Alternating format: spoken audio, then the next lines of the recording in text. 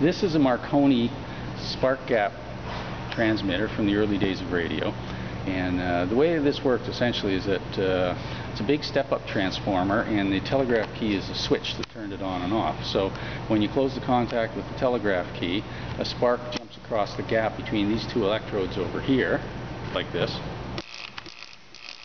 And this would also be hooked up to an antenna, so that would be spewing out radio waves across a broad spectrum of the radio frequency.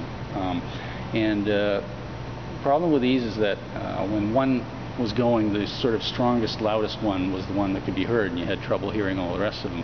And this actually came up on the Titanic because the radio officer on the Titanic was broadcasting messages from the passengers of the Titanic, which was a money-making operation for the Titanic and the Marconi company.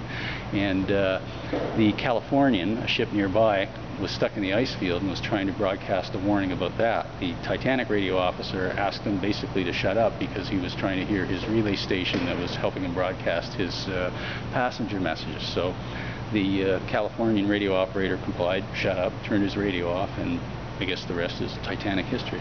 So we'll just show you the spark again. A little technical detail about this. This is an important part of this equipment as well, too. This is the make and break hammer contact here.